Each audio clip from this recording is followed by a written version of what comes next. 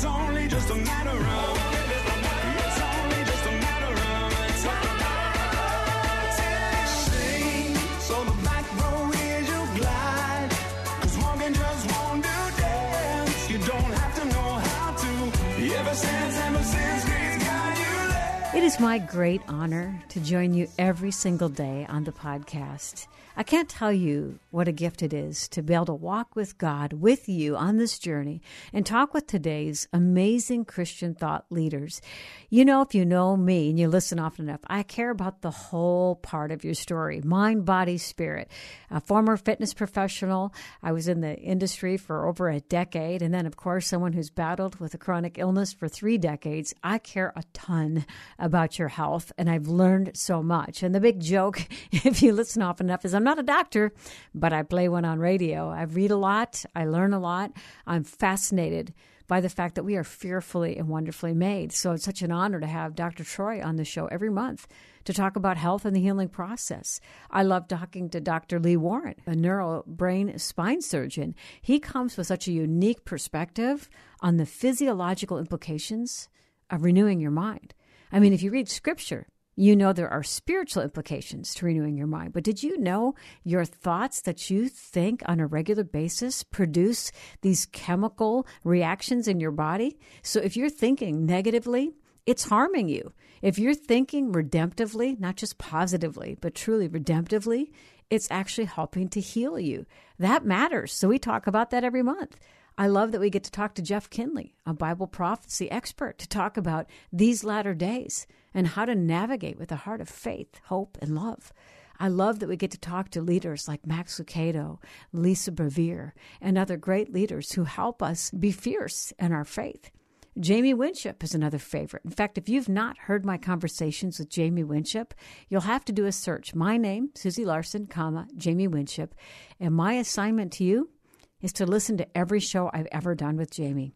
Anybody that's really taken the challenge and listened to all of those shows has gotten back to me to say, game changer, life changer. I challenge you to do that. Anyway, all that to say, we work hard every day, prayerfully asking God who it is we should talk to help you live out your faith in a robust, powerful way. But the thing is, we can't do this without listener support.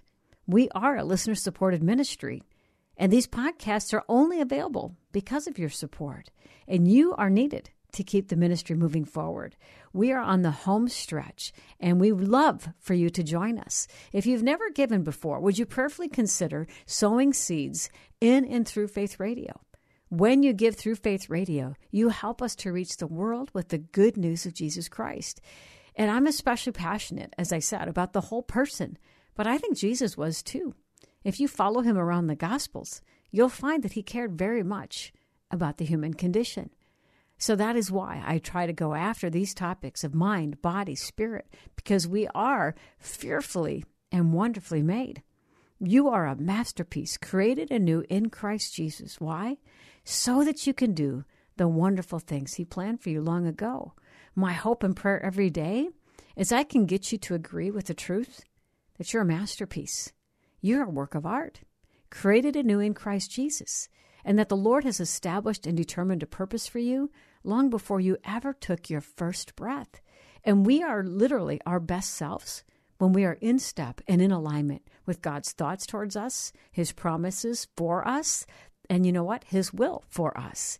That's why I am motivated every day. I've been at this a long time, and I'm more energized than ever to tackle this assignment because I feel like the days require it. Yes, the darkness is getting darker, but Scripture says the darkness cannot extinguish the light. In fact, the light is what dispels the darkness. And we have this light shining in our hearts. It's the light of Christ. The more that you walk intimately with the Lord, the more that you prioritize his voice in your ear, his word in your heart, his purpose in your steps, the brighter you will shine for the kingdom in this day. And when you shine brightly, it points the way home for others. Would you consider partnering with us on this very important mission? You know, none of us knows how many days we have left, how many hours we have left on this earth. In fact, Jesus could return at any time. But he asks us to live with eternity in mind. And I believe it's a biblical statement to say he means that in our time, treasure, and talents, that we steward all of the opportunities he's given us for the kingdom. And would you believe about 93% of Christians never give anything to any kind of ministry? I've researched this, and I really believe mostly it's because of fear that there won't ever be enough. Well, that's a scarcity mindset, and it's not from God. Jesus promised that you sow into the kingdom. You take care of the kingdom, he will take care of you. I pray you'd even just dip your toes in if you never have before. Start with a small gift and see if God won't replenish your storehouses. See if God won't take care of you in a way that surprises you. Maybe you start with a $40 gift, or maybe you want to do a cannonball and jump in with a Team 40 gift where it's a $40 a month gift. We're not going to come after you. You can make a pledge and then sow into it as the Lord leads.